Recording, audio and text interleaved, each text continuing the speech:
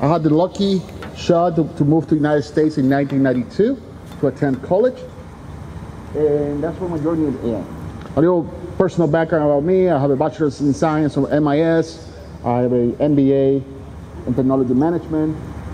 On my day job, I am proud to work for one of the best corporations in the country. I lead a team of cybersecurity specialists looking for fraud. Now, it is not that UPS is the one with the arrow on it, so if you're shipping something today, please use us.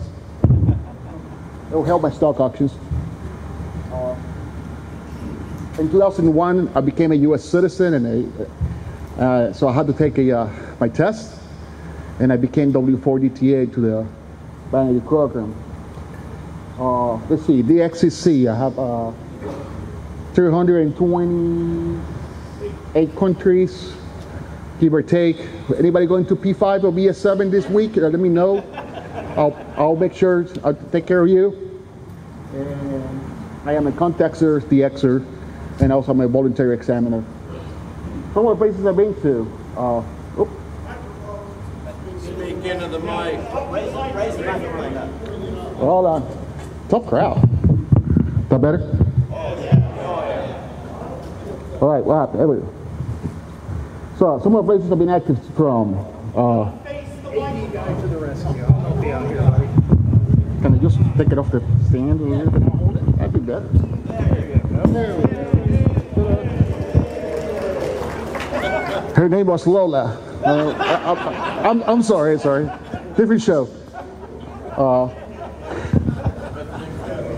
There you go. Some of the places I've been active from, my first expedition at the age of 16 was at South America 48. That was one of the first IOTA programs we put together. Same year, in 1991, we ventured to South America 51. And that year, the next year, we went to Aves in 1992. My last trip to Venezuela was in 2005. And I went to South America 15. I used to reside in South Florida. So I used to be active on the Florida Keys, Marco Island. And I've been active, of course, from Venezuela, KP2, St. Croix, AP9, Italy, Spain, Canada, and of course in 1992 I had a chance to go to Aves. All right, tough crowd over here. Where I come from. We were discovered by Columbus on their third trip. We're actually the only place in the Americas that Columbus stepped foot on. In 1499, Amerigo Vespucci was in charge of mapping the continent. He found Venezuela and called it Terra Firma, and also called it Little Venice. That's where the name comes from. We have roughly a population of about 30 million people, give or take. Caracas is the capital and one of the biggest cities. And it's roughly about 3 million people who live in the city. And we sit above the largest oil reserves in the world, more than Saudi, more than anybody else. In 1914, black gold was discovered.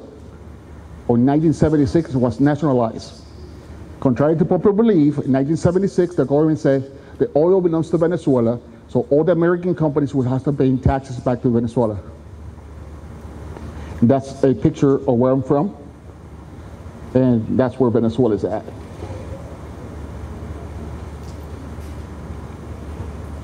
Some quick fun facts about my country. We are a POTA, SOTA, BOTA, IOTA, and DXCC paradise. We're just a short fly away to 3 points for secure worldwide out of Miami.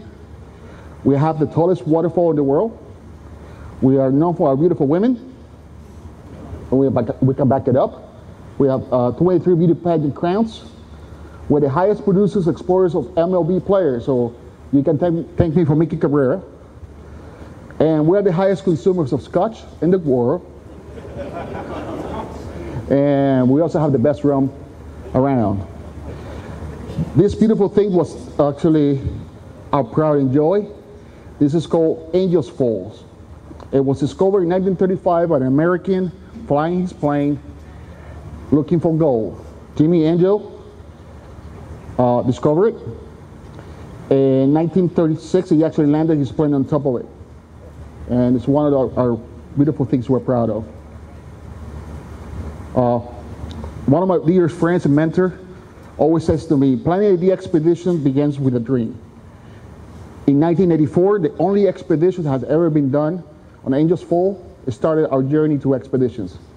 The group actually operated from the top of the Tepui and activated 4x5 ARB Portable 6.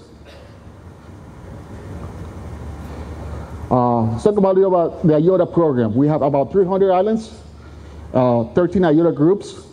The most common one to activate South America 12, which happens to be a state.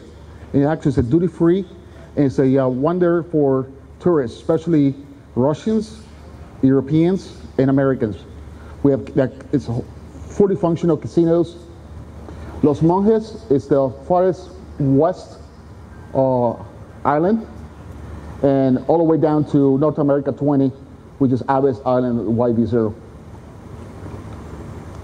Here's a little map of our overall IOTAs. Los Monjes, here's Colombia, and I will talk a little about that in a second. And Patos Island, where our first one went to, is right here. There's Trinidad and Tobago, and here is Aves Island. All right, like I said, South America 12, the most easiest ones to get to. Full international airport, non-stop flights out of Caracas. South America 15, it is a military base. It has been in dispute for many, many years with Colombia because they want to get access to the oil. This whole area here is full of oil. The first expedition in 1994 had to cease operations because the Colombian military tried to invade the island. So the Venezuelan Navy had to act on it. I was in the 2003 operation. Los Roques, South America 35, is a tourist mecca. Very easy flight out of Caracas, takes about 20 minutes flight, and it's full of Airbnbs and resorts. La Blanquillas is there's nobody there, but the Navy will take you there. It's more so the center of the country. South America 44 has a little airstrip. This thing keeps clicking. And they very easy to get to with the Navy. Hello. All right, so my first expedition was to Patos Island. South America 48, that was in 1991. There's been 2 expeditions to this. The last one was in 2006. And I don't think there will never be another one. I'll explain that to you guys in a second. Patos sits between Trinidad and Venezuela. More likely, Colombo saw it because he landed right here. So more likely he actually had to see the island. During World War II, the Americans were stationed there to safeguard the oil coming out of the Orinoco River. There actually were 2 structures in the island left by the Americans and that we were using in 1991. Like I said, here's Patos, and here's Trinidad. That's Macuro. That's the town where Columbus set foot on. That's a group in 1991. Over here, somebody I'll be talking about soon. That's one of my dearest friends, YB5LIX. But this was a group. And of course, every first expedition takes everything in the kitchen sink. We packed the whole plane. When we landed, that's what we saw. It's a big mountain pointing to the north. That's the only beach that you have access to. And there's the 2 houses that were there. That was our refuge, and we pretty much took over the whole place. So you imagine 14 guys with radios transmitting right there. The expedition in 2005 saw this.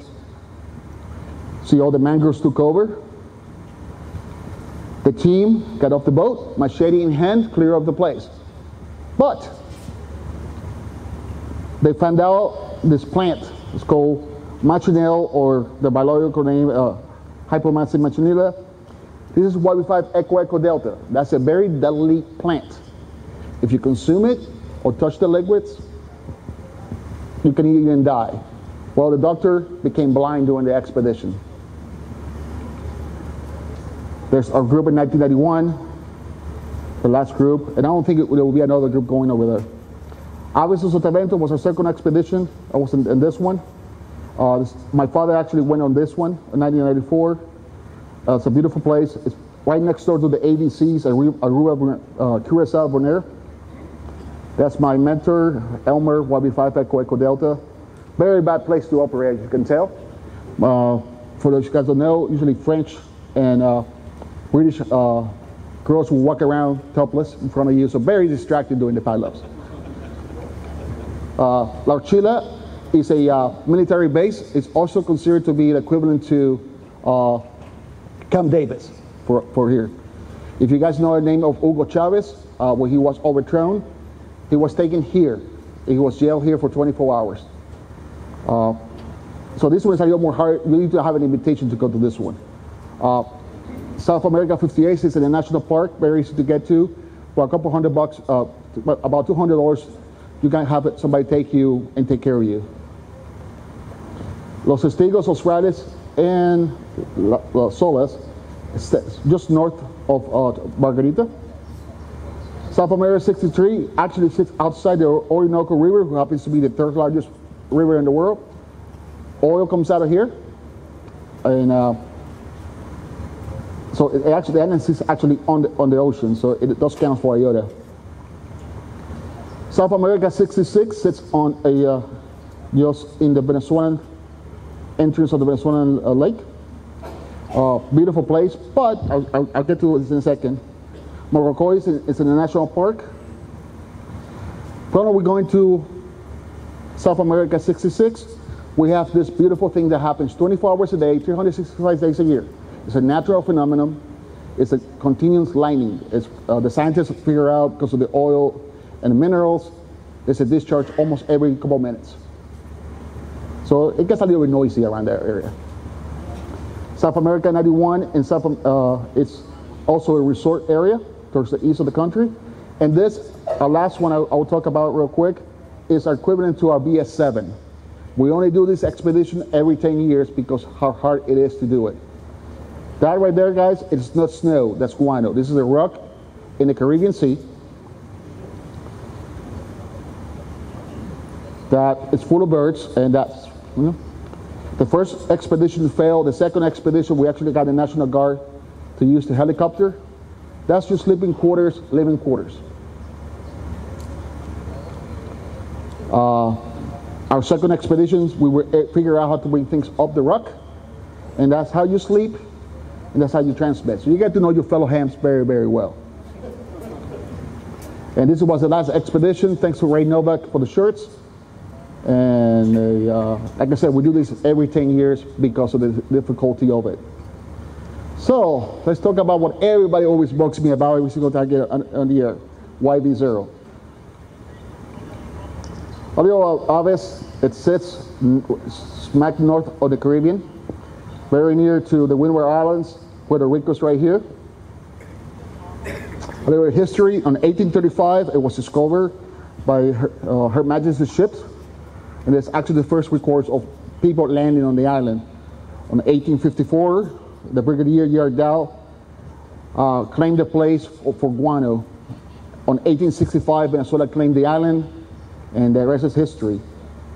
It sits right now in lucky number 13. I expect next year will be in the top 10, especially if Boved comes in the air and Crozet comes in the air. Here's the tricky part. Even though it's a scientific base, it is controlled by the Navy. So here's the top of the food chain. Conatel is the equivalent to the FCC, and here's the two clubs. The oldest one is the Venezuelan Radio Club. They turned 88 this year. And the Venezuelan Associated Officers of Venezuela. They used to be members of the same club. In the 70s, a group of guys got upset, went down the street to a bar. After a couple shots of whiskey, they started this club. And to this day, they're still fighting with each other. This document is very important. A few years ago, there was a signed treaty between the two organizations. And when you get lawyers involved, ham radio lawyers involved, you get very creative. The way it works is every club has a shot and alternate.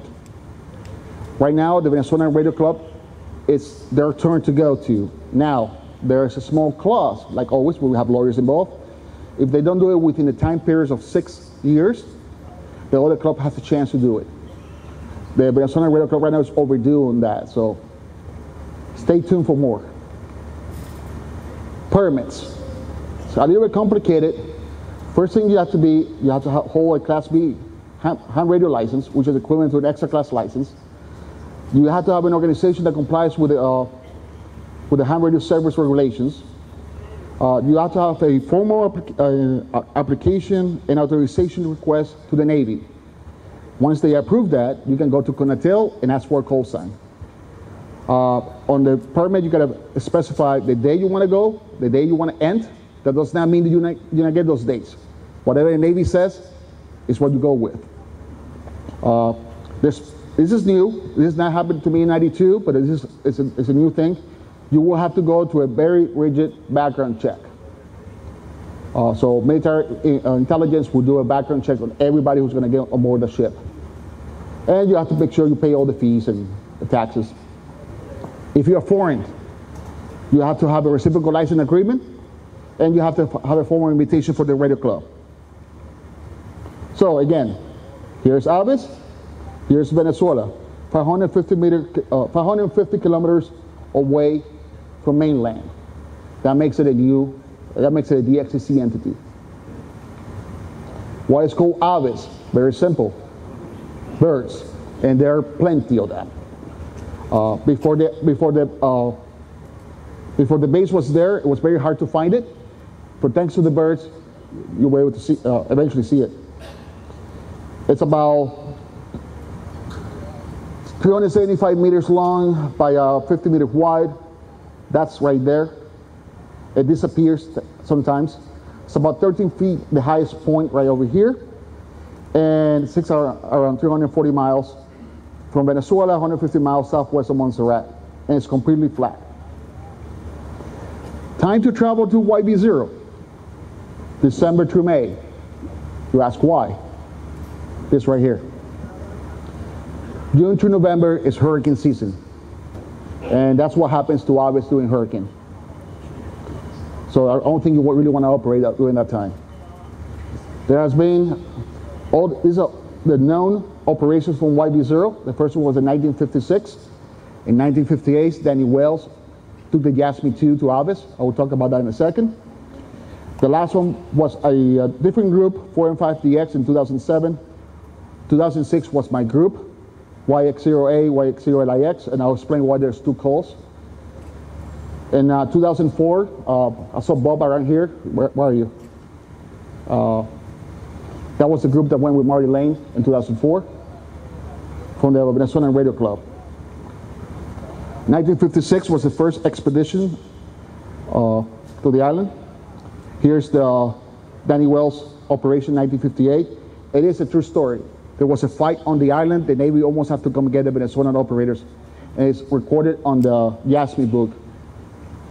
In 1978, the base was built. That was how it was when I went. In 2004, it was rebuilt. And that's how it looks today. Our club has been there 3 times. 4-0 ARB, 92, that was at 87. I wasn't there in 92, and the last one with YX0A. Here was the second set of Americans who ever transmitted from Aves. That's Carl and Marta.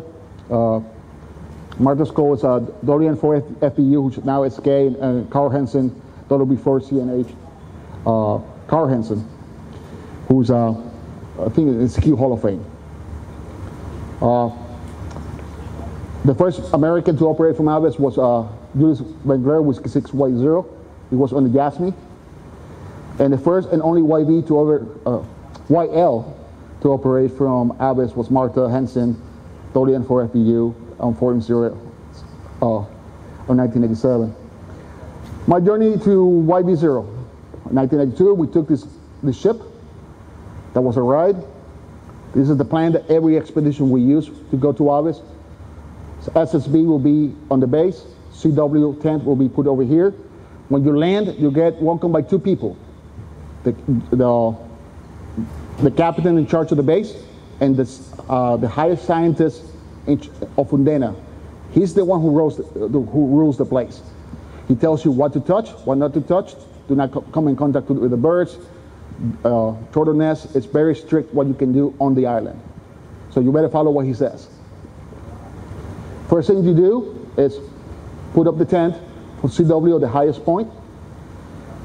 That's Mike Benafo, K3UC, who used to live in Venezuela. He used to be the headmaster of one of the American schools down there. He's also SK a couple years ago, a Harvard graduate. And that was my mentor in CW, one of the best CW operators I ever worked with, YB5 A&T, who also SK. Mike had a very heavy way to hit the keys, and we figured out a way to fix that. Literally, he will pound them, and things will be flying around. This was our SSB team, YB5 Radio Whiskey, YB5 Lima Mike Whiskey, YB5 ADP. That's a pair of Drake T4X radios. They only put out about 35 watts. So if you worked us, that's what we were using. Of course, we went in the peak of the solar cycle. DO2GG, trying to get 6 meters going. I'll talk about that in a second. When we first landed, we lost 4 radios. And it's our team trying to fix them while we were there. That's YB5 Alpha Mike, who recently became SK, and YB2IF, trying to get the 160 station on the air. 6 meters. This was the first time we ever got Hamvention 6. We took this little radio that only put out about 15 watts. We have a very small 3 element. DL2GG said he was expert on 6 meters. He knew all the propagations in the world. He was the master. He spent about a day calling CQ, nothing. He gets upset, throws the radio out, says, I'm done. This was a waste of time. There comes the youngest hammer who ever operated from Avis. I sit down, and guess what happens? The pilot started. I spent,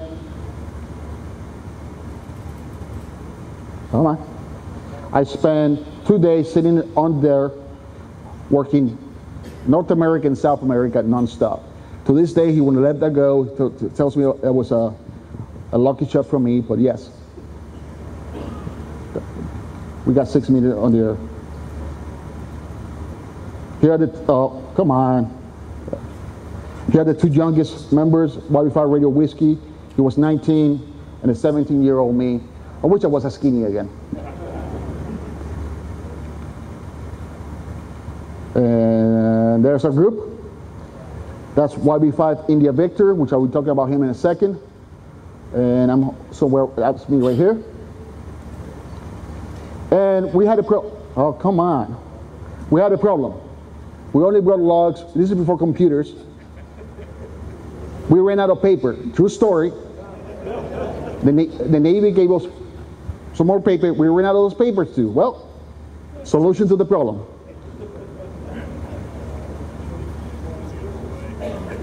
To this day, 38,000 QSLs on 3 days on the island. Still the highest record of QSLs from Avis. Don't worry, we backed it up.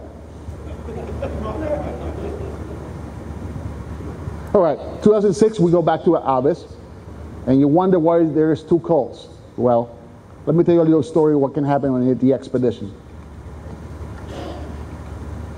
I'm about to, all right. Come on. That's the old base. We got invited to go operate on the new base. State-of-the-art air conditioning. There was no AC when I went. Wi-Fi, everything else. The helipad was here, and now the helipad is over here on the new operation. The team actually had to use helicopters this time. It usually, when I went, it took us about 5 hours to disembark the ship. So this was quicker. There was some transportation.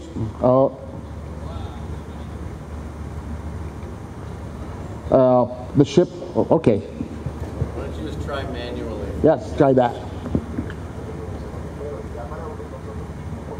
All right, so. It's too good.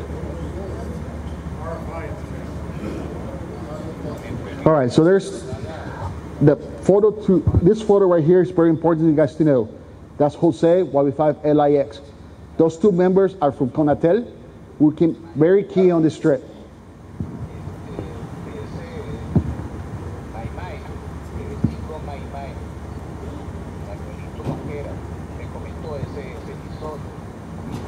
Okay.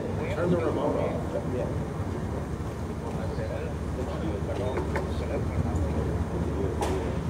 So why 2 coals? Okay. That's where the presentation's at.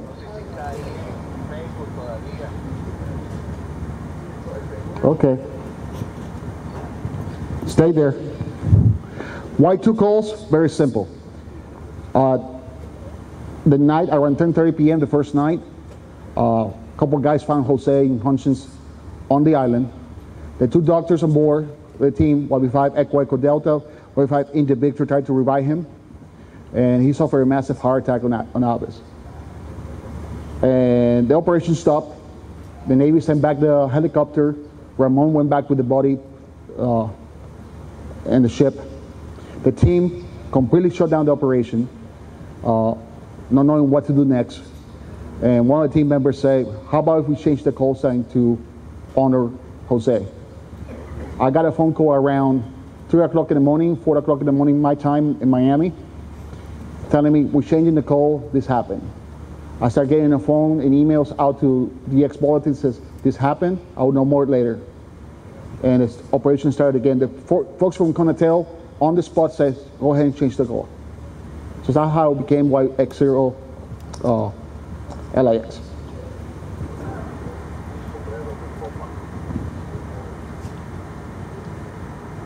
Yeah.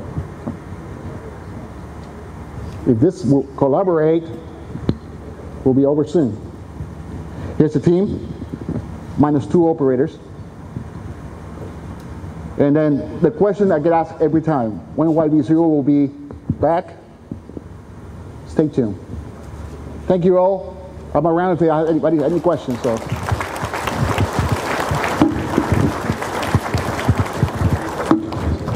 We have time for maybe a couple questions. When will it be back? When will we be back? Buy me a beer and I'll tell you. It's complicated. There's a political situation going in Venezuela. Convincing the Navy to take you and pick you up within that window is hard. There's been attempts to have a private vessel. No, we cannot take a United States registered vessel there for obvious reasons. The RCV should be working on it. To me, if I was a betting man, the next expedition will be a combined expedition with the two clubs. Hopefully in the next couple of years. Anybody else? Any other questions? Yes, sir. That's the first one I mentioned, South America 12, Nueva Esparta State. Margarita is one of the cities within there that's full of casinos and resorts. Very easy to get to from pretty much anywhere. Has their own international airport as well. Anybody else? Any other questions?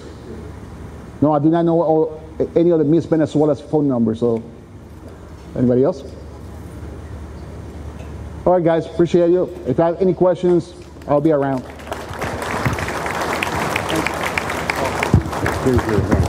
We didn't take it out of there yet.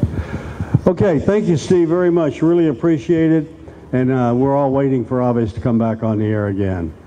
All right, again, reminder, at the end of the forum, there will be a drawing for an IC 705. They're selling tickets back in that far corner over there. Well, actually, we have a couple people walking around with their hands in the air. $5 each, or 5 for $20. A great deal. All right, our next speaker, I hope you know him because he's been on I don't know how many DXpeditions. Yeah, this is Gregg, W6IZT, and he's going to be talking to us about the rig in a box. And I don't know if you've been exposed to it or not, but this is a very interesting concept. First I was exposed to it was last year at the Cincinnati Hamfest. Actually, it was called the Milford Hamfest at the time. And he had actually the box there for us to look at. So, Gregg, I'm not going to waste a lot of time. As soon as you're ready, raise your hand. I am trying. All righty. And we'll go from there. Until he's ready, any other questions out there? Maybe Steve can stand up and answer them or whatever. No other questions? All right. All right.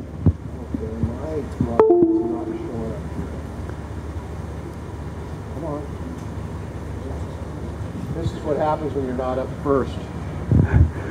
Is there a 12-year-old kid in the house?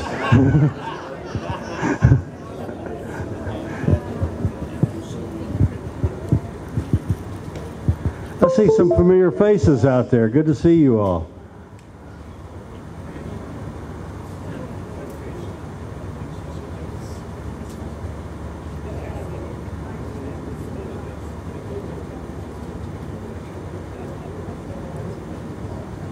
All right, you ready for the rib? Let's see if we're working.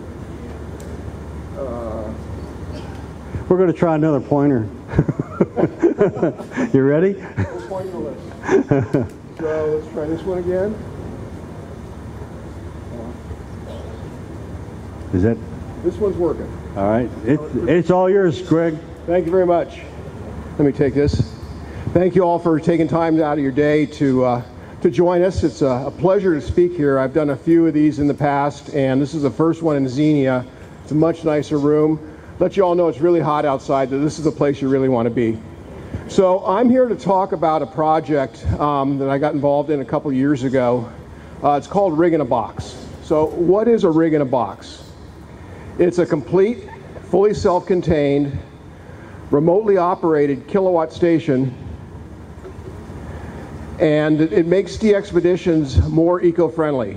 It eliminates the need to camp on the island, simplifying logistics, and just taking a wholly different approach to how we go about and activating rare entities.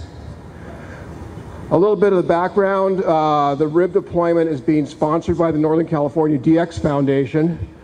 They sponsored the construction of 6 RIBs, which was born out of 2 prototype RIBs which were developed before this project got underway. George AA7JV designed and built 2 what we'll call first generation RIBs, at which time NorCal got involved and we started this project to build 6 RIBs. Testing started and continues to be underway in the Bahamas. And testing continues to prove out the solution, its reliability, scalability, and performance. If any of you have worked C6 AGU in any of the DX contests in the past couple of years, you've worked a rig in a box. And the focus of the solution is expanded beyond just the box itself, but looking more at a total deployment scenario where we can get the equipment on the island quickly, we can get our antennas set up very quickly, and be on the air in much less time than a conventional, what I'll call tent city type expedition. And I'll go into that a little bit further on in the presentation. So really, it's not too different than your home station. We have a radio, obviously. We have a 1.5 kilowatt LDMOS amplifier. We have antennas. It's common in today's station that you have a network. We have a power source. And the only difference is the radio, the amplifier, and the control systems are housed in a modular, weatherproof, environmentally controlled enclosure. So here's a picture of George AA7JV and Mike KN4EEI with one of the Northern California DX Foundation RIBs. You can see it's a very compact installation, and it's very easy to set up and easily rapidly deployed.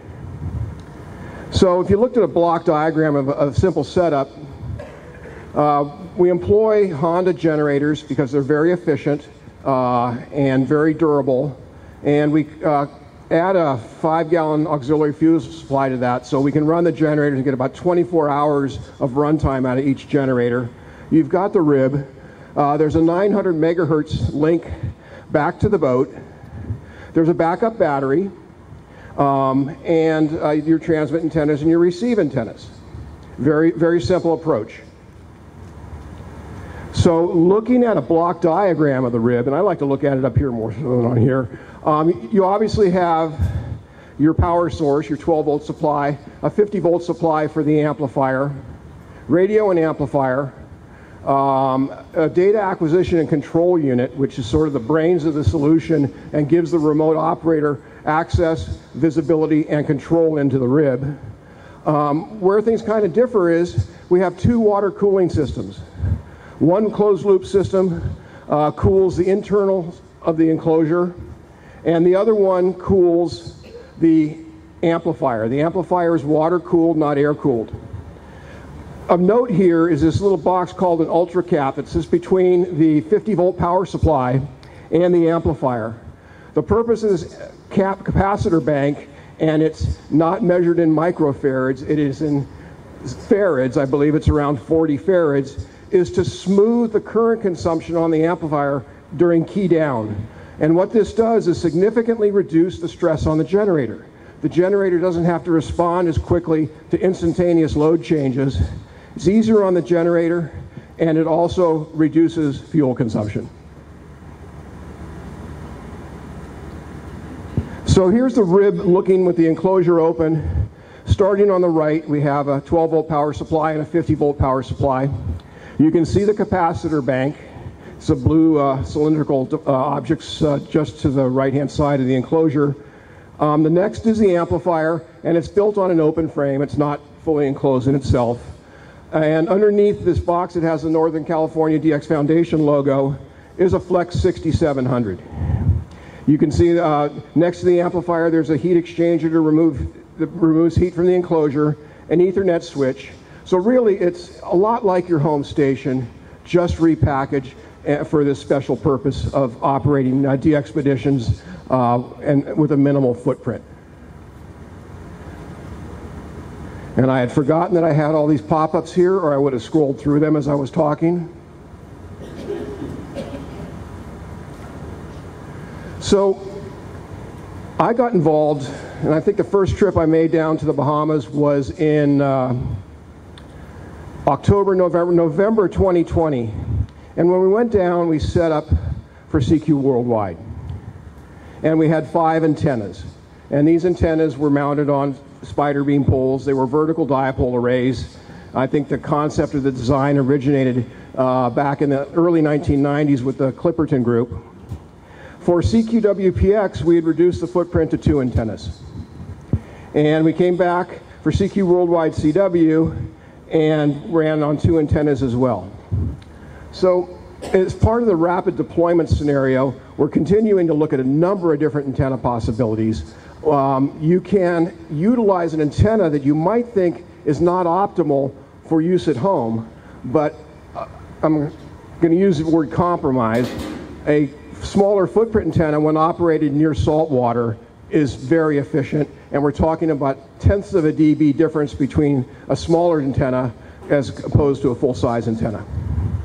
And the goals of the antenna effort are to find an optimal balance between performance, ease of deployment, size, and reliability.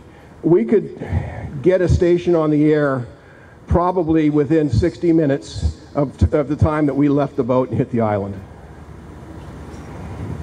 So here's George and Mike with Electra in the background holding one of the ribs, and a couple of cases it's, you know, tools, cables, that sort of thing. So this is one complete station.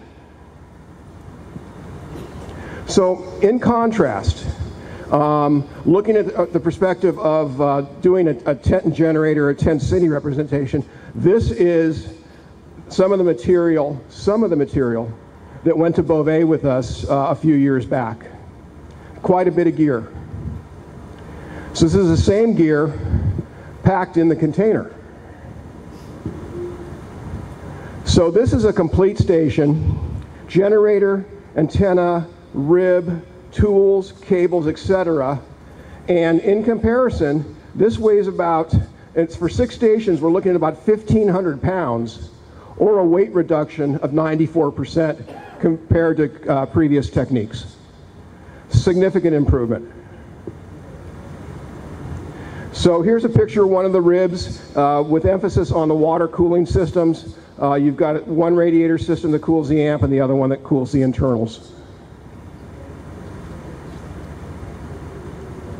So when we deploy these, we typically set them up on a table and close them, and we like to use the shade of the trees. It helps keep them cool, but it's very straightforward, and they get turned up very quickly. This is the power source for 2 ribs. We've got the 5-gallon auxiliary tanks, and they siphon down into the Honda generators. One of the things that's of note is the Honda generators have a function called eco mode, which lets you reduce the idle speed of the generator, which reduces fuel consumption. We have the ability to put these generators into eco mode remotely.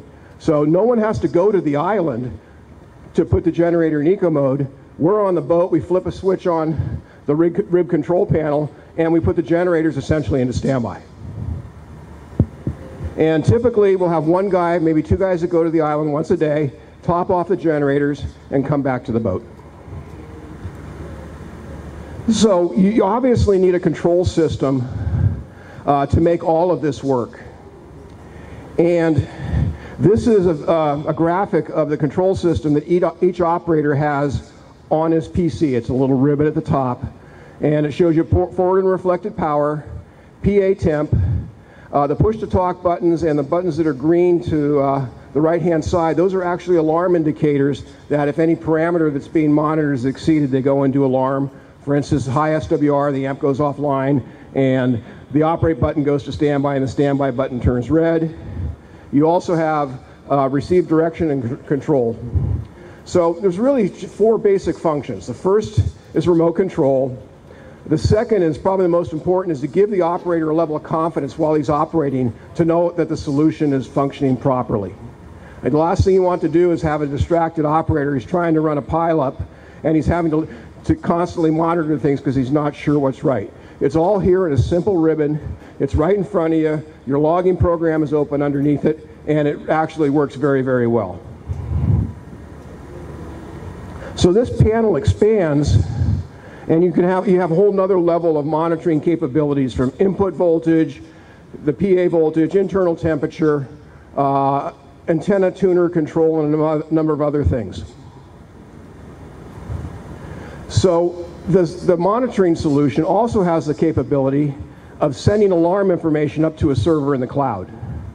And we were down in the Bahamas last year. The developer of this solution was texting me, telling me something was wrong before we knew it.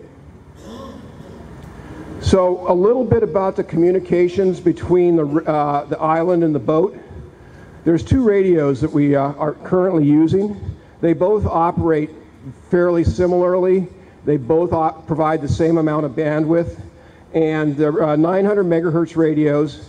On the boat we have omni antennas because the boat will turn around its anchor, and on the island we have a pair of dual pole Yagi antennas which only operate in vertical polarization, and we found that this is the optimal setup.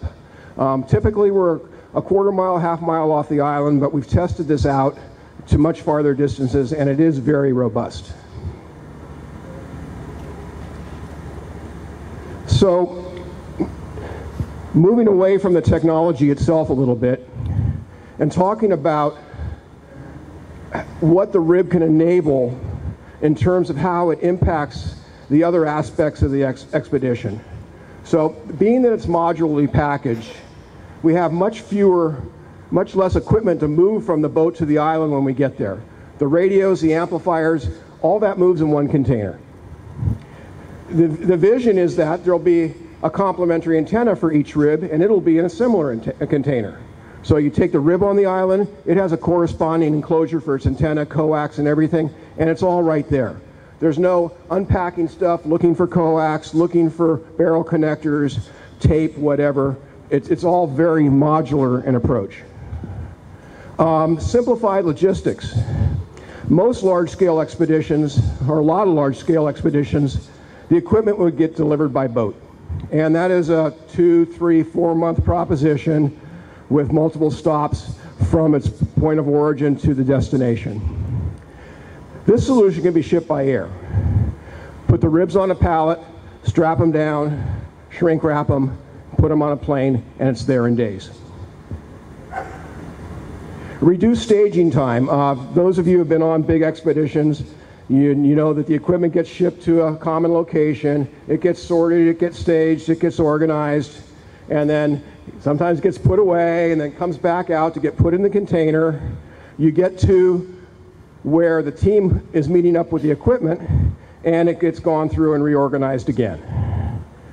In the case of the RIB, we would simply take the pallets, take the equipment off the pallets, take the enclosures, put them on the boat and go. We know where everything is. It's much simpler. We're moving a lot less equipment. So minimize setup and teardown time, and we're going to go into that in some detail. Less operator fatigue, and significantly lower cost. So I put together a comparison, and I ran it by some of the team members. And what we did is we looked at comparing a 6-man team using ribs with a duration of 28 days on an island. Compared that to more of a large-scale expedition approach, which would be a larger team for 2 weeks on the island. And what this works out to be, and it helps normalize the comparison, it's the same number of man days or operator days.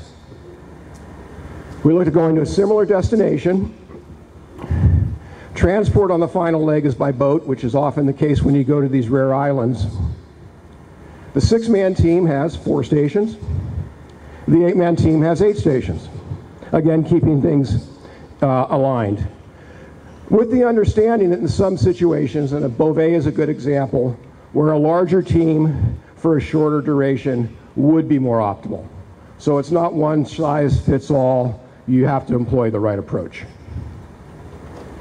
So let's look at, this is a Braveheart model, and these are actual budgetary figures that W8HC and I were working through when we were looking at going to Chesterfield about the time that the pandemic hit.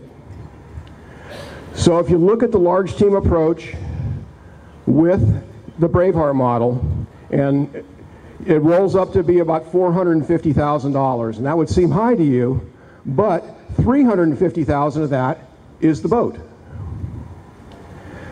Another element of the cost is the upfront costs, and we've all, as DXers, have made donations to DXpeditions early on because their upfront costs are so high. Typically, half of the boat needs to be paid for before the team departs. And in this case, we're looking at $350,000 and $175,000 versus $90,000 and $45,000. Equipment shipment, large team, $20,000. Since we're shipping much less gear, we think that our number is closer to $6,000. So in comparison, $450,000 to $136,000. And we think these numbers are close. So let's take this analysis a step further and compare a large team, but using a similar boat to what the small team would use. The large team is going to need more capacity on the boat, so if we made the boats the same, they would need 2 boats. So the numbers roll up. We're looking at $120,000 for a large team, $90,000 for a smaller team, and again, we're looking at the costs on the large team model dropped to $226,000, and the modular approach stayed at $136,200. So you take the numbers one step further, and the benefit, the economic benefit, really starts to shine. So we talked about the 12-man team for 14 days, number of stations, and that works out to be 168 man days on the island. And the modular approach, half the team size, twice the duration, works out to be the same number of days.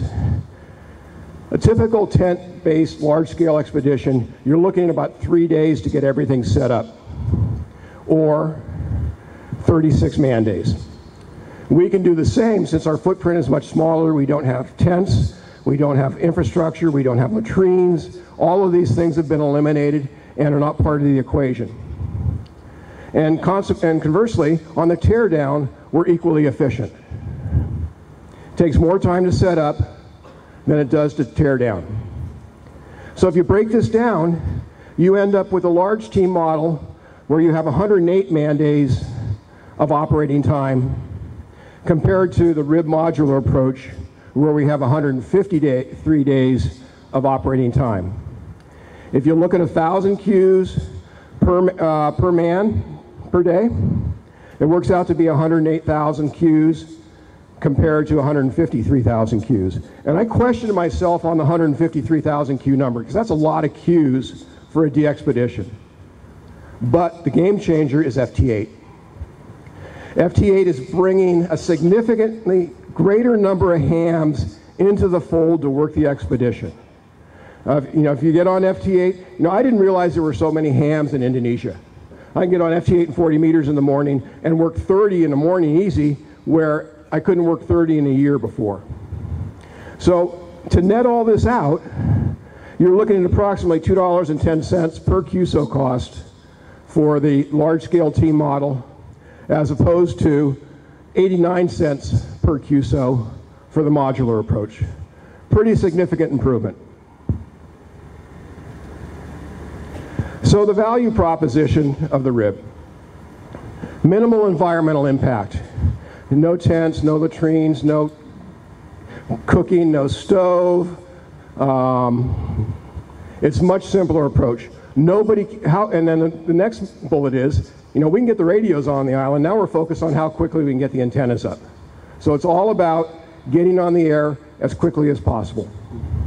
There's nobody camping on the island. Again, we send 1 or 2 guys over once a day to top off the generators. There's no waste of time setting up tents, operator support, and infrastructure. We're not moving operators back and forth from the island. And this is a real challenge. In some of these places where you have a high tide, high surf, getting us young guys off the boat in those conditions can be hazardous. Operator endurance is enhanced.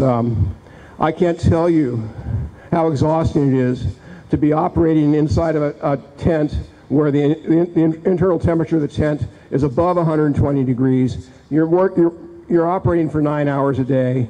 The fatigue adds up. Lower fuel consumption. And we already talked about the options of smaller teams and larger teams. And lower cost, minimal environmental impact, improved safety, more efficiency, and a better experience for those of you who are trying to work the expedition. And at the end of the day, it's all about making more Qs.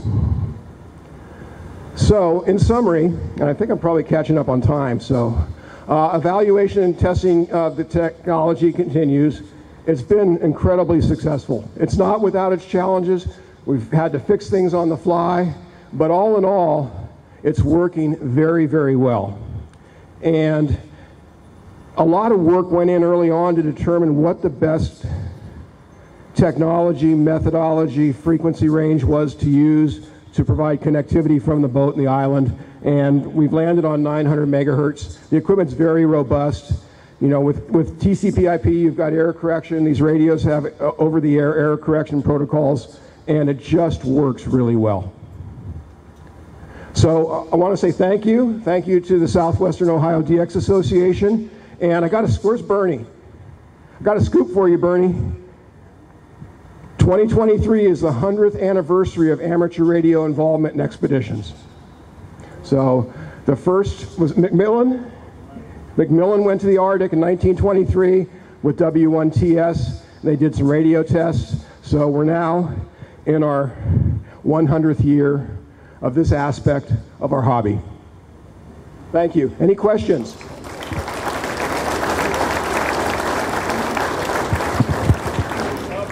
you operate with the RIB boxes closed? Yes. Okay, for rain? For rain, yeah. Okay, and also, is your closed loop, is the cooling system closed loop? Does the water go through a radiator and fans? Yeah, there's what you would think of. There's 2 radiators. One functions as a heat exchanger internally. There's a pump and a reservoir. The coolant is pumped to another heat exchanger, which is the radiator externally, to take the heat out of the amplifier and the enclosure. Yes, sir. I didn't assume any mode. I questioned the number as a whole, and then I said, well, how do we get to that number? And it's going to be FT8. No. CW, phone, and FT8. Typically, a 2-week expedition would make on the order of about 100,000 Qs. So when I looked at these numbers, and I said, how do I get to 150,000? And the difference that's added on to phone and CW is going to be FT8. Okay. Yes. Yeah, and another incremental thing on that, not only the FT8, is less setup time. Yes. And less tear down time, so you've got more time actually on the air. I'm sorry, it's not my speech. We've got another one in the back. We got, just a second, there's somebody here in the very back. How do you define a band day? Repeat the question. A man day?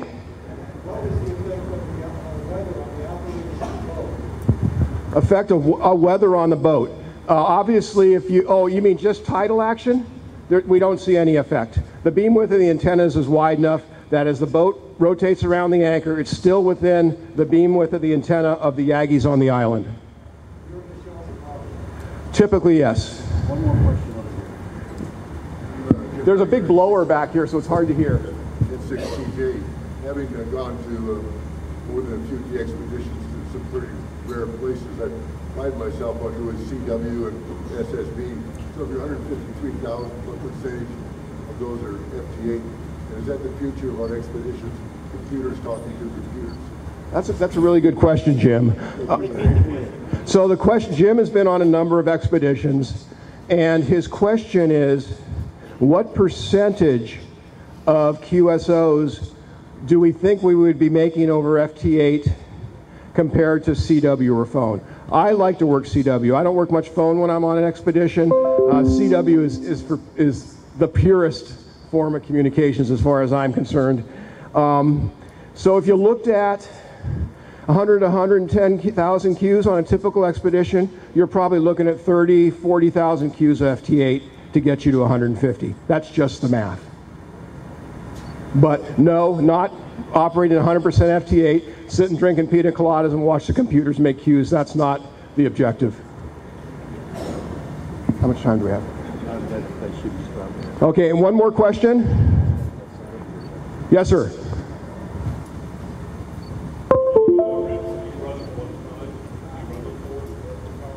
I can't hear you back. How many rigs do you run at the same time? We've run up to 6 rigs simultaneously. Since the power systems, there's a correlation between the generator and the rib. That test was really meant to determine how many ribs we can support over the 900 megahertz link, and we can support 6 ribs simultaneously with bandwidth to spare. And do you monitor the temperature in the rib besides the pH? Step forward, because this water. I said Yes, the internal temperature of the rib and the temperature of the amplifier are monitored by the control system. Thank you. Gregg, is it yours over on the side over there? Thanks a lot. Whoops. Thanks very much for that update on the rib. Okay. We appreciate it. You know, those of you that attended the dinner last night, one thing we left out was a moment of silence for those who had gone before us, and I said we'll do it 2 times next year as long as we weren't doing one of them for me. So, all right, our next speaker, before I do introduce our next speaker, is Thomas or Karen Vincent in the house? They must have been here from the forum before. Okay, well, it has a phone number on the back, so we'll call him. On this phone, right? All right, our next speaker, thanks for the 2 that we've had so far. We want to remind you again that we're selling tickets in the back for the raffle, and people are on the sides that are here to sell tickets for the raffle. I want to emphasize, this raffle does not benefit our club. What we do with anything that comes from this, which is, since it's donated by ICOM, and we very much appreciate their donation, all of the profits go to funding DXpeditions. The Southwest Ohio DX Association is one of the premier fundings for a small club, or a club, I think, in the world for DXpeditions that are coming up. Well, you've had a couple of good topics so far, and one of them has given us some education. Now, we have somebody from the league, and we very much appreciate Bob coming up here and talking to us about DXCC. After all, what is this all about? DXCC. We're DXers. We're looking at chasing for the DXCC award. And we appreciate Bob coming. And if you don't know him, you're going to know him in a few minutes. And he's going to talk to us about the league's view and anything that's going on there. Thank you, Bob. Thank you. Thank you, Jay. And good afternoon, everybody, here at Xenia, Ohio. And this has been unbelievable for me. Seeing so many friends, you know, it's been at least 3 years for all of us since we've seen each other. So I have enjoyed the heck out of it, and I hope you all have too. I'm kind of new on the scene as far as being with the ARRL. I've been there just shy of a year, and part of my responsibility as Director of Operations is overseeing the DXCC program, as well as all our other awards programs. So I've got quite a bit under my belt, so to speak, and it's very challenging. Some of you guys have some opinions. Surprise, surprise. And some of those opinions are not in favor of the way things have gone in the past. I realize that. I am intending to clear up some of that, and so we'll see how it goes. And once my tenure is up, I'm hoping that I'll get a good rating from everyone. I'm going to talk a little bit about where DXCC came from, where it's been, and where it might be going. You know, the ARRL is all about ham radio. It's not only about our membership, which we certainly would welcome any of you who are not members to join up and support the activities of the league. You know, we represent not only United States hams in ham radio interests, but we generally represent all amateurs worldwide in many arenas. And so we're all about advancing the art, science, and imagine this, the enjoyment of ham radio. That's the part I've always focused my attention on in my just shy of 50 years being a ham. And this is my 36th visit to a Hamvention. I've never had a randomly changing computer before, but we'll see what we can do here. But I felt really sorry for Steve here before, where the thing was taken off with a mind of its own, but I'll hope to counteract that. And I've only got 135 slides, so it shouldn't be a problem. Actually, divide that by 10. I've got 13, including the beginning one that you've seen several times now. All right. So, one of the things that you know has been controversial is what you're seeing now. I'm just going to remove the remote from there just in case. Oh, thank you. Let's hope so. All right. I earned that wood-looking thing, and I was ding-dang proud of it.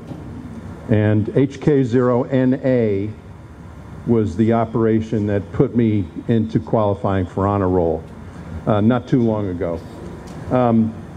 And then when I got to the league last June, one of the young ladies who handles the awards distribution, she says, well, we have a new one, you know. And I said, really? I wasn't even aware of the new fangled awards. And she said, sure, I'll have one made up for you. So there it is. I don't know. I kind of like the wood one. I wanted one of those for decades, and I know a lot of you all did too. So we brought it back. All of the wood plaques that we've all yearned to achieve are either available now as an option or they will be shortly. So we heard you. And so some people, however, like the new ones. So we're going to have both. So that's a little news. We're going to continue on this theme of being educational. So this is a word that I like. I've never used it before, but I've heard other people use it, and I always thought, like, oh gosh, are they snooty or what? But prescient is a word that I think describes the guy who thought up all of this. And it's having prescience, knowledge of things or events before they exist or happen, having foresight. It's a wonderful thing. K9CT has that, and a few others in the room do. But it's a wonderful thing.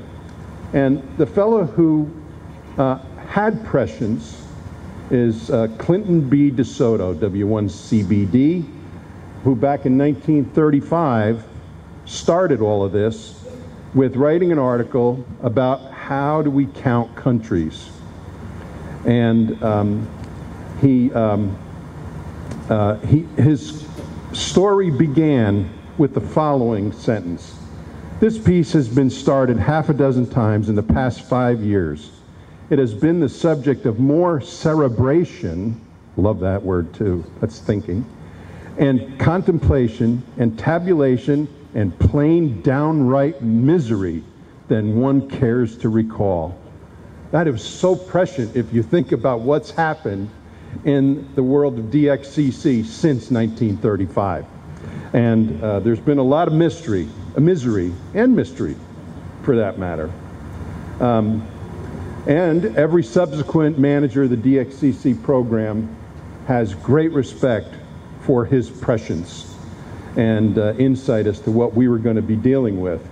But this genius who thought this thing up also made some unbelievable statements, such as this one. The basic rule is simple and direct. Each discrete geographical or political entity is considered to be a country. A few moments' consideration will serve to show that this is the only workable rule. Oh my gosh. How things varied from what he thought back in 1935. But the DXCC program is probably what the League is best known for globally, and it's very sought after, always has been. We all know those who have gone before us, who many are not here anymore. I remember seeing members of the NJDXA who were the last man standing at the DX dinner out here with tears in their eyes. And we all know why. And so I'm sorry, I'm getting a little choked up about it too. But in 1996, a program was begun called DXCC 2000. And the guys who did that really did an incredible job. It was comprehensive. They covered nearly every possibility. They didn't think about rigs in a box because they weren't possible back then. But pretty much everything else was very well covered. And the rules that they wrote back between 1996 and 1998 are essentially what our DXCC rules are today. Some of them cause great consternation, but as you know, in the last 25 years, there have been very little change. In fact, very little new countries. There have been a couple, Kosovo and some others perhaps, but none have been deleted. The rules preclude deletions without very, very good reason. So, I was thinking, we're past Y2K. Maybe it's time that there should be a DXCC 2100 committee. I don't think any of us are going to make it to DXCC 3000. So perhaps let's lower our target a little bit. Perhaps 2025, if we can do it in a hurry. or maybe 2035 would be nice, because that's the 100th anniversary of the DXCC program beginning. So maybe that's a way to go.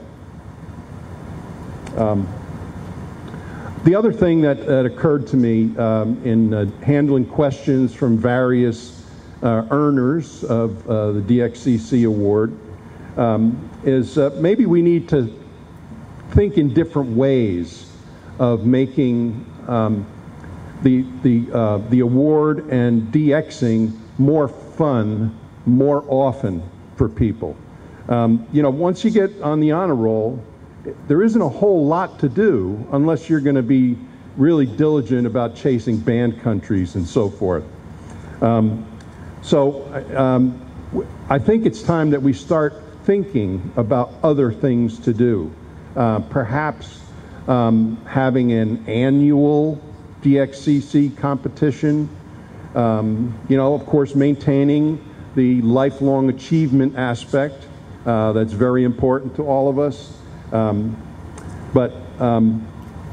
know, while we want to think about it carefully, we really don't want to go crazy and you know, blow the whole thing up. So retaining the lifetime achievement aspect is I think paramount, and something that we can't depart from. So I would urge all of you to think about that. Like, what might we do? You know, there's a lot of concern about the history of amateur radio, history of political changes in the world over time, and maybe we could have like endorsements for special events or something. You know, the 100th anniversary of something significant. You know, I hope we can begin a dialogue about that. And the way to begin that for everyone here is through your ARRL representatives, including whoever is your local representative on the DX Advisory Committee. These guys are all very experienced in DXing. All of them are on the honor roll. One, K4MQG, has honor roll qualification on 80, 40, 20, 15, and 10, separately with 5 sets of cards for his honor rolls. Okay, that's pretty cool, and that really represents a lifetime of effort. So that's another thing. We don't have an award for that. Maybe we should. So that's something else we want to talk about. These types of discussions I look forward to via you know, online discussions, email groups. You know, everybody is pretty free to you know, opine, and they do. And I would really request that you give some serious consideration to thinking about something that can improve the DXCC program for all of us. Again, you know, I'm relatively new on the scene. However, I have been DXing for 50 years. So, you know, and I was at one time I was the youngest member of the North Jersey DX Association. That was back when I was 21. And it was quite an achievement back in those days, and I'll tell you that some of the guys who sadly are no longer with us were originators of a lot of what goes on, especially here. You know, the North Jersey DX Association, along with Southwest Ohio DX Association, kind of kicked this whole thing off back in the 50s.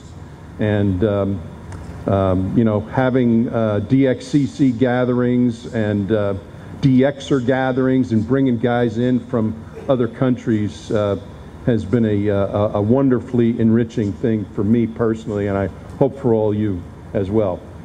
On behalf of the ARRL, thank you for coming. For DARA, I think they've done a great job here. Thank goodness we've got great weather, and we look forward to DXCC in the 2nd century of the ARRL. So I thank you for your time. I'll be glad to answer any questions any of you might have, but again, take it easy on me. I'm the new kid on the block. So.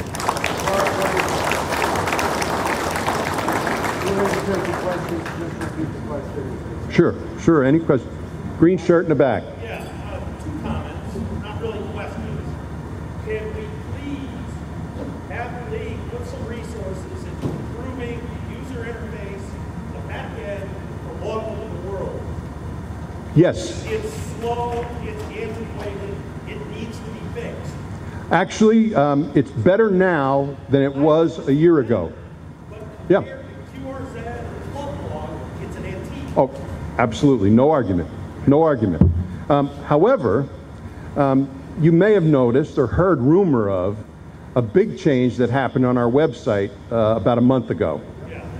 Well, what we did is we got rid of the old junk that it was running on top of, and now we have a modern infrastructure that all of our old stuff was kind of plopped back on top of. So we can now begin to make changes we couldn't make. So we're just starting on that. It's a long overdue upgrade to our systems, and there's plenty of dirty laundry to air out over who was responsible for not doing stuff for decades, literally. But it's pointless. So, but I can assure you that the guy who's the CEO of the ARRL now is a competent CIO from several major companies, and he gets IT big time. So once we get rolling, it's going to get fixed, and it's going to be quick. So, hold on just a second.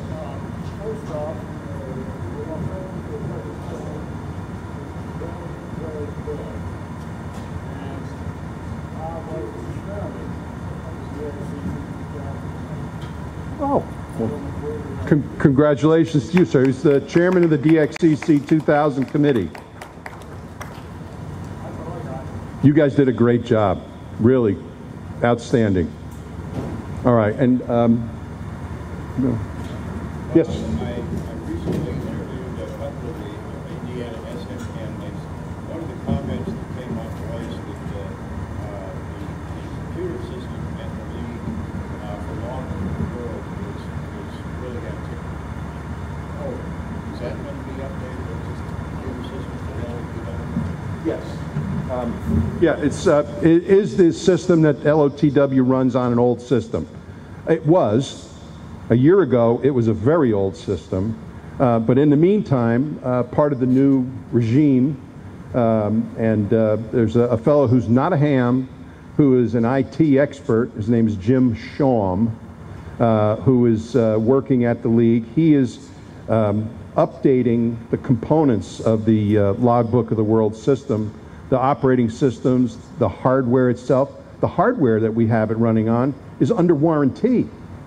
So that's certainly not an old clunker. So, but it still needs to be improved.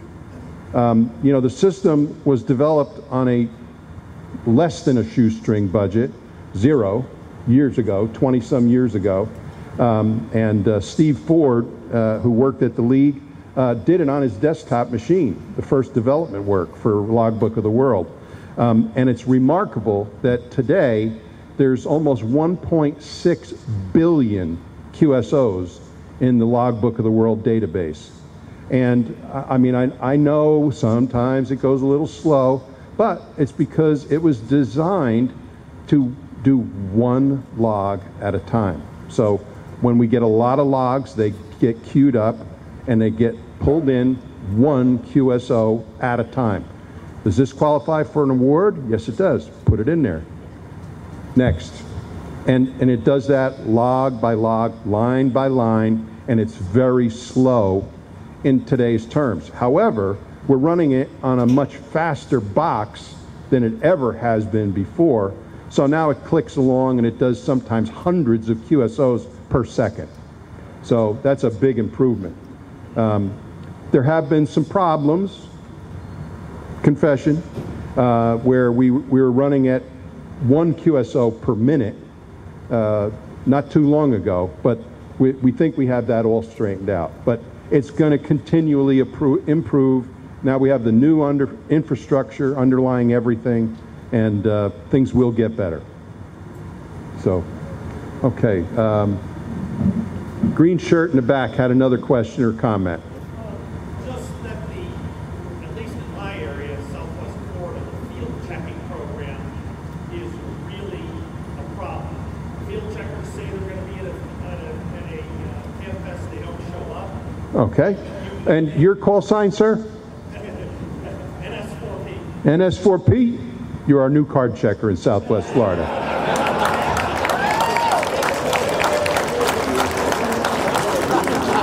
Oh, wait. There's a fixed limit to how many card checkers the section manager can appoint. The places are already taken. We've become aware of this limitation. Forget it. If you guys need more card checkers, let's get more card checkers. We don't necessarily need more. We need more to show up. Better ones. Okay, I'm NS4P. You're in. All right. Anybody else would like to volunteer? Okay. All right. How we doing? We done? It's inactive. Well, kind of, sort of. Yeah, it's not deleted yet. Yeah. But, okay. Thank you, everybody. Enjoy the rest of your visit. Thank you. You got it back? Okay. We appreciate the ARRL coming. We appreciate the Great Lakes Division Director for helping us make this possible. It's been a long time since we had the ARRL participate in our DX forum, and I thought, gee whiz, this is what it's all about. So we really appreciate them being here and working with us on this. Again, a reminder, tickets for the IC 705 are in the back. On people walking around here, $20 for 5 of them. All the proceeds, since it was a donated item, go directly to funding more and better DXpeditions. And we're ready for our next one. Jeff, where are you? Come on up.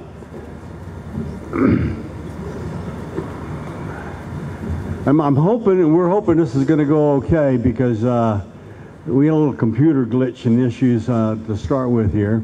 This one will not be a PowerPoint presentation, but we hope you will enjoy it. As I said at one point here, part of what I like to do is have some information or some education that you might not otherwise obtain. I was very fortunate that someone suggested to me 2 years ago, I think it was, that I contact TZ4AM and have him come and present at the Hamvention. Was it you that did? Oh, okay. What?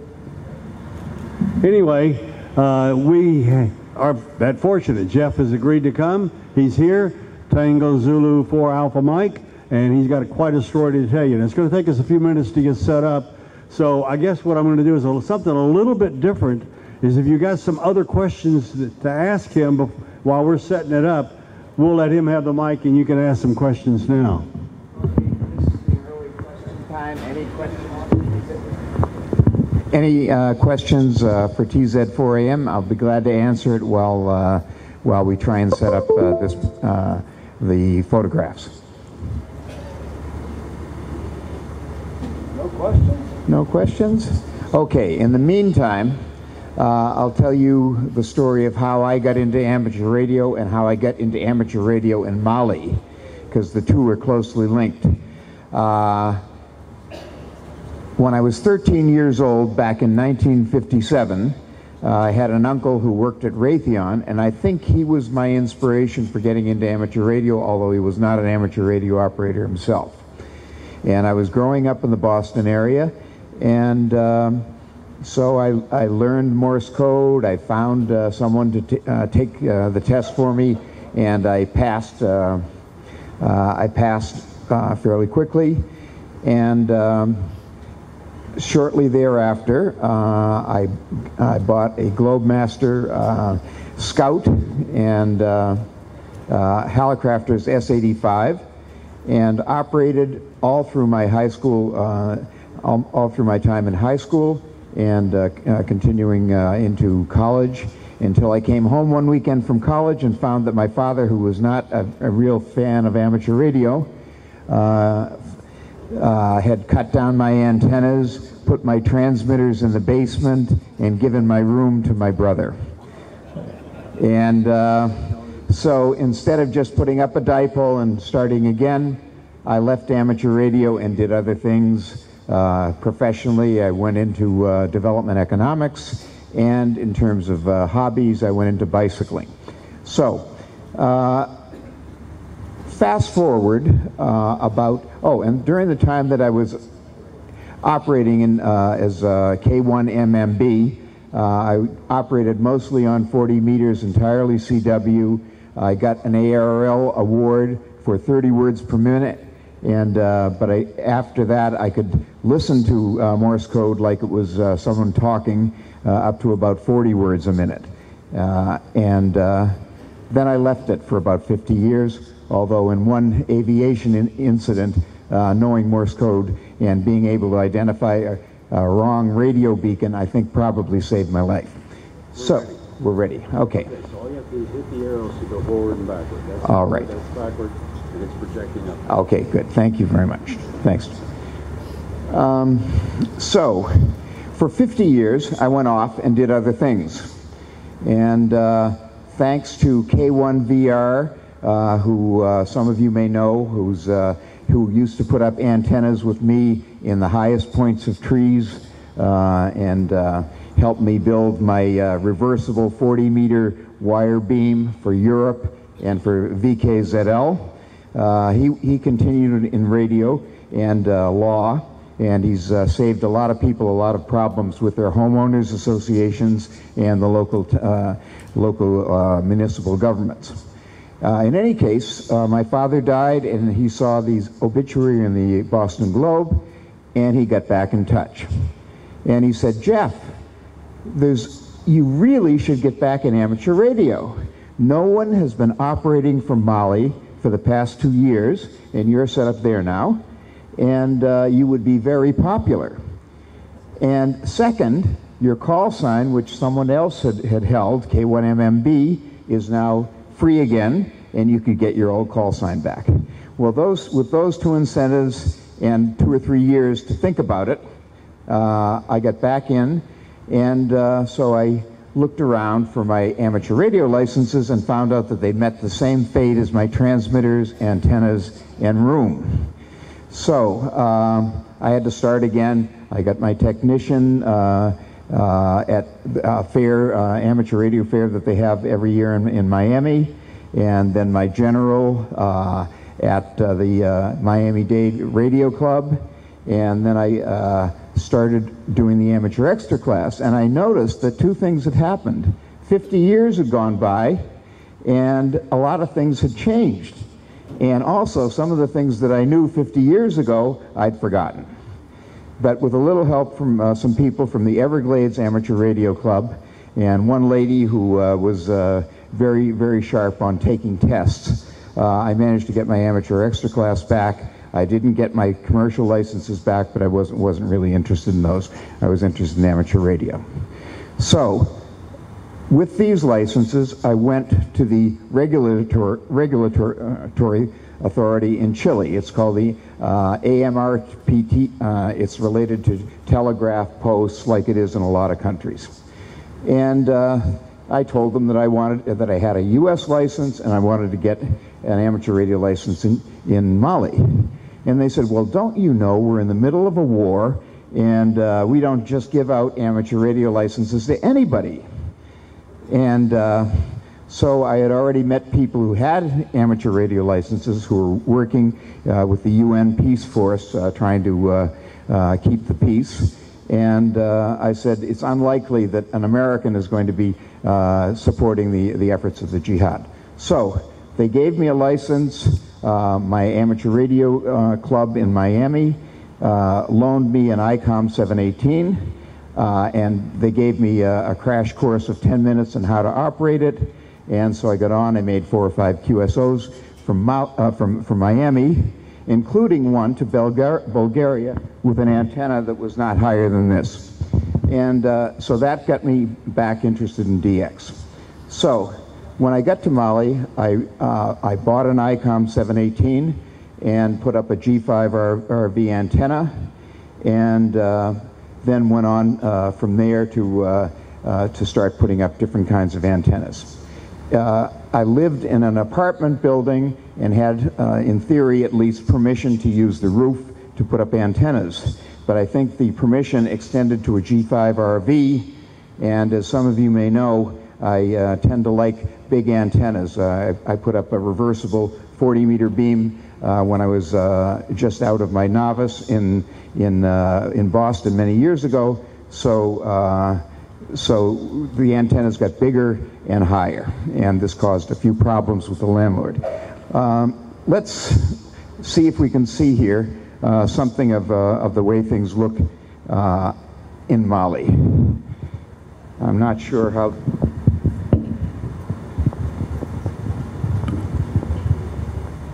Get the lights turned down, stop them washed out. Let's see. Where is the light switch here? Okay. This picture is of Denis Castor, who's a French amateur radio operator and is a technician on a factory in Mali, and he was one of the people and who helped put together the initial station and continued to provide support for the up until about a year ago when he left Mali, and now he's in France. And behind him is Boubacar Koulibaly, who works with me, keeping antennas working and doing maintenance for my building, and he's TZ5TT. He also got his amateur radio license. I think we have this in reverse order. I'm going to go through it fast.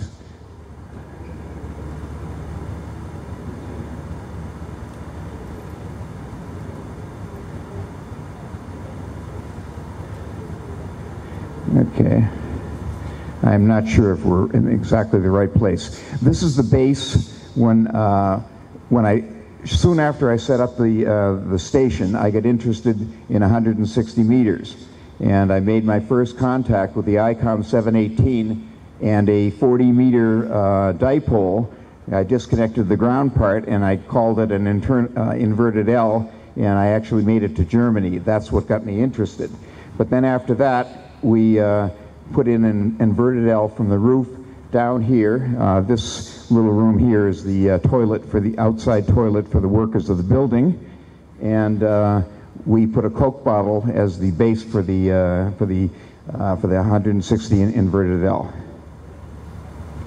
All right, and this is the view skyward, directly up, and what we're using to support the vertical part of the inverted L is a piece of bamboo. The bamboo that you normally get for a fishing pole or something might be 2 meters long. This bamboo was 11 meters long. And we go straight to the forest to get it. There aren't a lot of trees in Mali, but there is bamboo, and so we go straight to the forest, get the bamboo, and then carry 9-meter poles, 9 to 10, 11-meter poles on the roof of old minibuses to get them back to the station. So shortly after we got the station going, some people got me interested in 6 meters, and since it's not a question of you know, sending to a JK or one of the companies making antennas, I looked up on the internet and found YU7EF Pop, who designed beams, and he had a 5 or 6 element beam for 6 meters. He kindly gave us proper dimensions, and so what we did is we had a piece of PVC, and we put the beam up. The boom of the beam is made out of bamboo, and the elements are made out of PVC pipes, and inside or attached to the PVC pipes is electrical wire. And with that beam, I made my first contacts on 6 meters into Europe. So we have to adapt the radio to the local conditions and the local materials that are available. So this is what the building looked like. We put up a hex beam. We were looking at a spider beam or something like that, but we decided the tuning and adjustment might be too complicated. So we bought a hex beam from UK and had it shipped down. And all these lines going vertically are mounts of bamboo poles that are approximately 10 meters long. 10 meters, about 33 feet. And so we had, as you can see, the roof of the building was just packed with antennas. And this is the station I have now, but this is a better view of the bamboo, so you get a feeling for how long these things are and how difficult they are to transport to get back.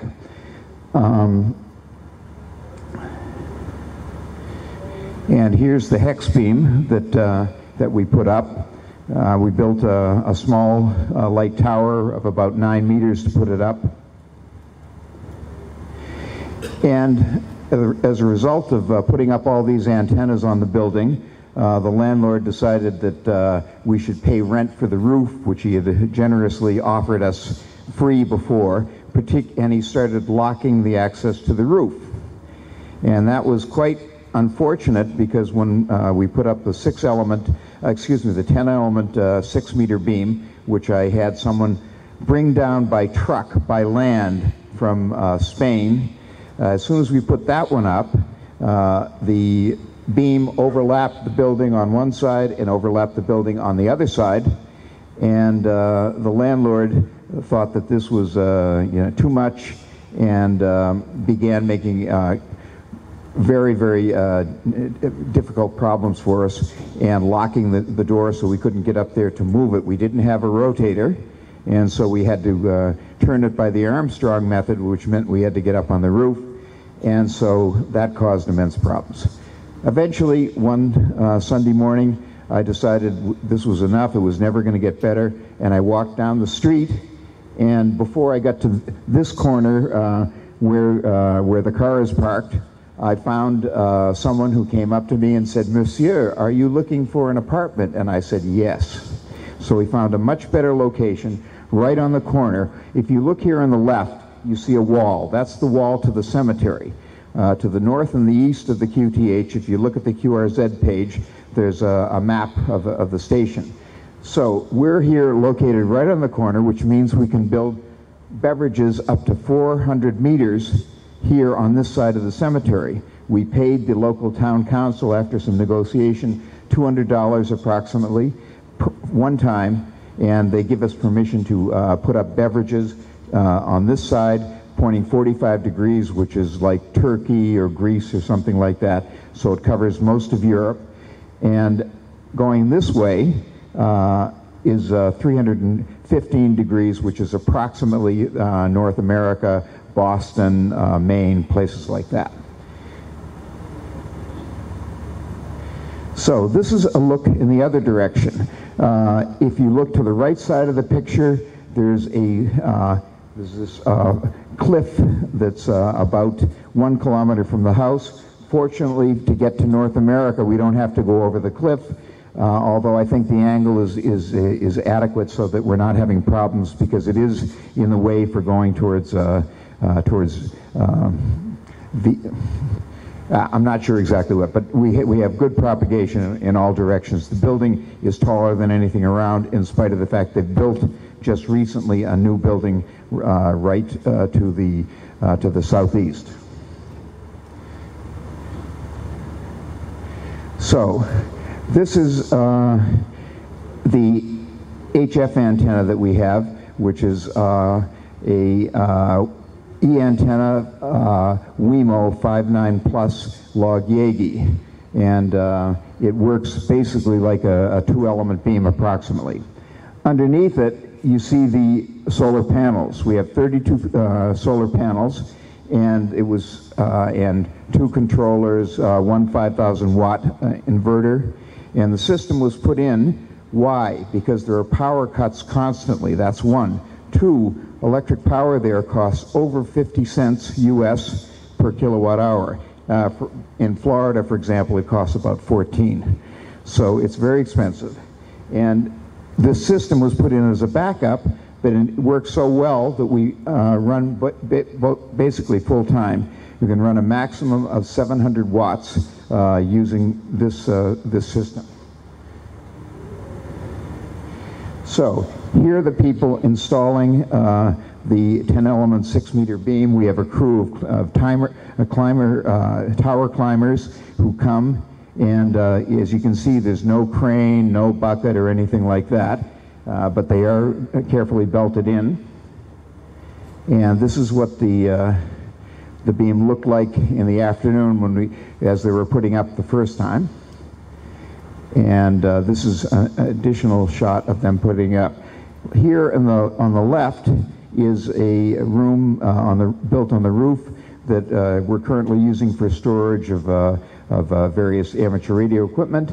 But we're beginning to recruit young people as amateur radio operators, and this then becomes the amateur radio, the shack for the club. There's a club in Mali called the Club des Radio Amateurs et Affiliés du Mali, CRAM, and the president is Hamadoun Yatara, someone who visits the United States periodically, and we've been trying to recruit some young people to join, and we're beginning to get them. There's a young woman who's working as an intern for me who said she was interested, and she got her license last week as TZ0YL, and the Malian government doesn't require code tests, no testing of any kind, but I do. So for us to pay for a license, I insisted that she learn 5 words a minute, and she did, and so pretty soon she'll be on the air. So please QRS if you hear her on the air. And this is more of this beam. I think you get an idea of how big it is. This is the view towards Europe. This is that's pointing about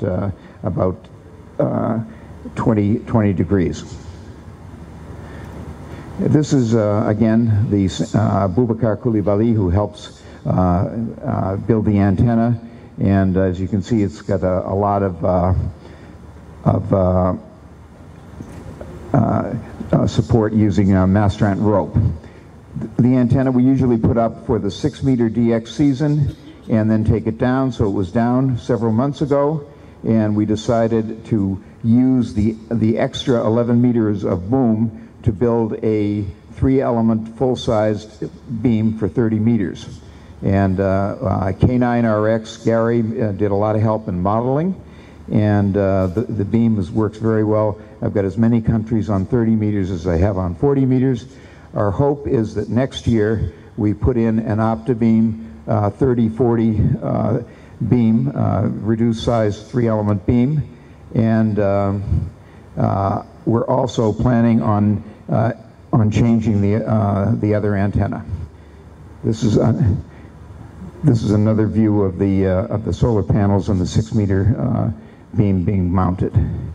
This is the HF log Yagi, and as you can see, we're cramped for space. The 2 antennas almost mesh, and for that partially for that reason, we built one tower 9 meters and the other tower 12 meters, so that they wouldn't actually mesh.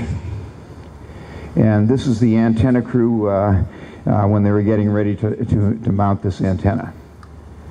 And this, again, is Denny Casters, who is our Elmer there. So, working in Mali is quite difficult at the present time. I think you probably know there was an invasion from the north in 2012. The jihadis started south, and they were coming towards Bamako. And the Malians, at that point, invited the French government and army to come in, and they stopped the jihadis from coming to Bamako. But here, 10 years later, the war is still continuing. Relations between Mali and France and some of the other countries, including the United States, unfortunately, have deteriorated. And so the French have withdrawn their military, 2,500 troops, and the Malians invited in the Russians, including the Wagner Group, whom you may have heard of because they're operating also in Ukraine. And so this is causing a lot of problems with the United States. So we're trying to convince people to support Mali, and here in the U.S. That's rather difficult because the government that's there came in as under a military coup, and that forces the State Department to cut off all kinds of foreign assistance. So that's basically the status of things in Mali. I'll be going back at the end of June, so I should be on for the 6-meter DX season, and we'll put together that 10-element beam that we've been looking at, which overlaps, again, both sides of the building, but we've got a landlord who doesn't care now. So we should be on 6 meters, and looking forward to hearing you all.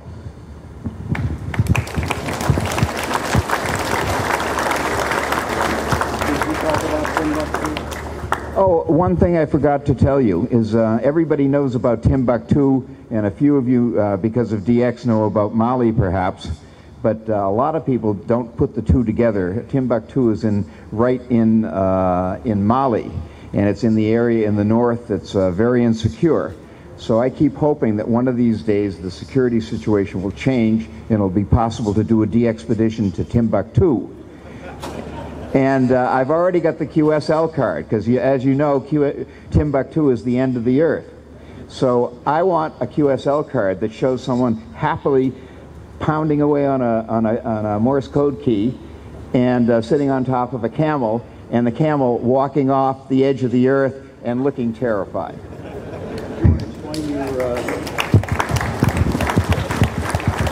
Okay. I don't know whether you can see this well enough in the background to this picture. This is a logo that I use for my station and for my QSL card.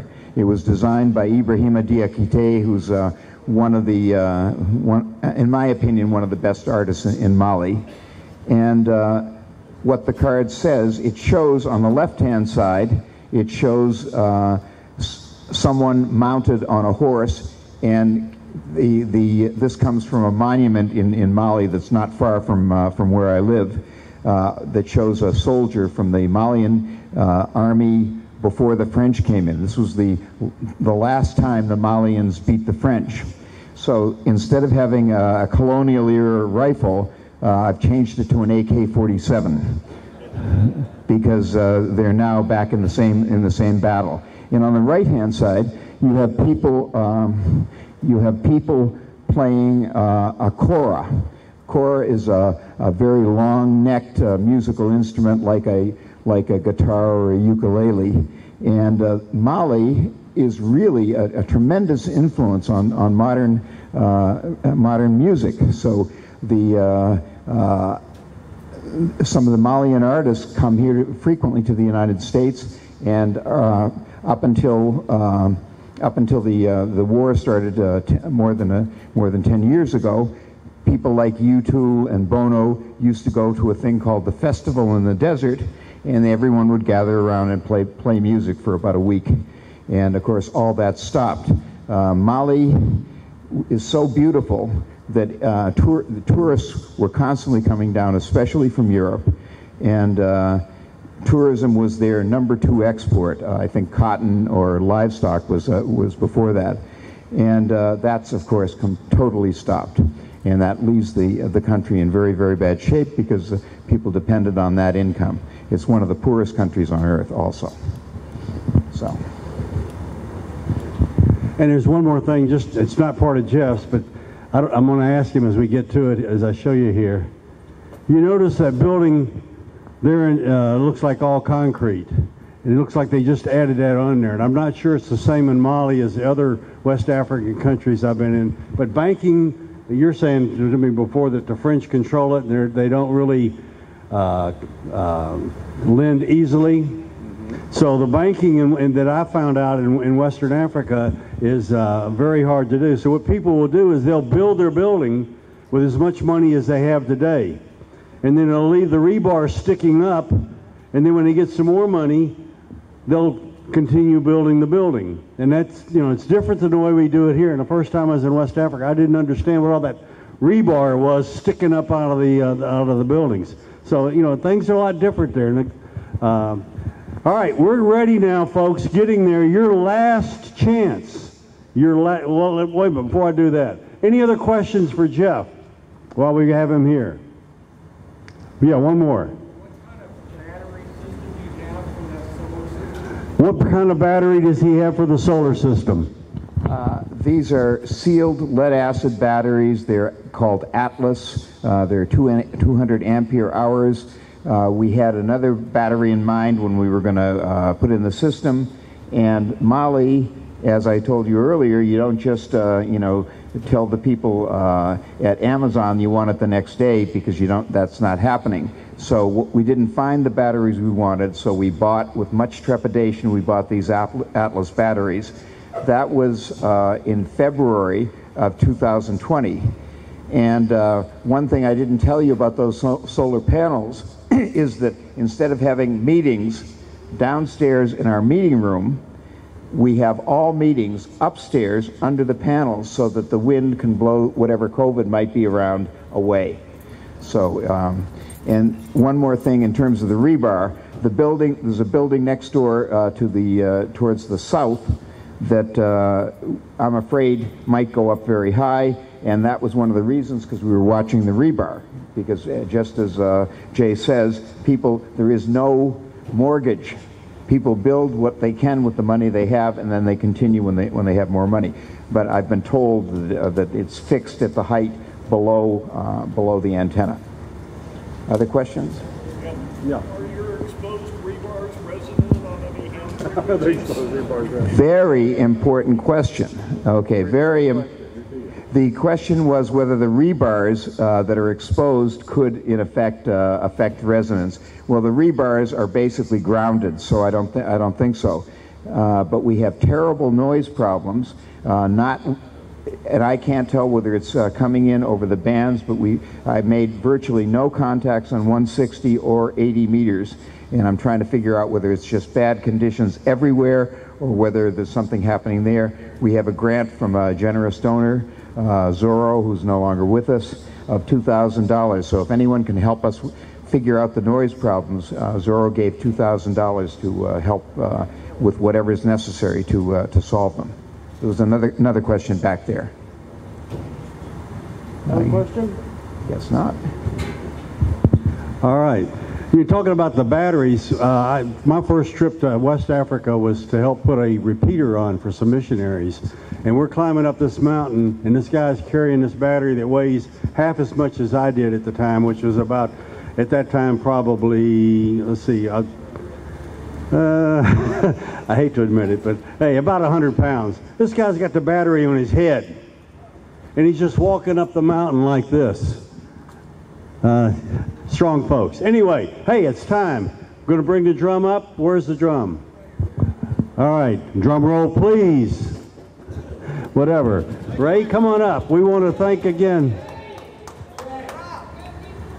You got a few more? All right, last chance. Even though you put it in last, we're going to shovel, we're going to turn it, but come on up. Last chance to buy a ticket. Again, we want to thank ICOM for the donation of this IC705. And again, all the money that we get from this is used to help fund DXpeditions. ICOM has been very great in helping us throughout the years make this happen. Ray, we want to thank you very much on behalf of the club. You go ahead. Well, a few years ago, I went to Mozambique for C82DX, and I know what he's talking about, not only the rebar, but also as we're driving along, I'm like, there's a lot of 160 meter antennas, and found out it was actually grounding antennas. So there's a lot of lightning out there, so that's why the rebarb's grounded.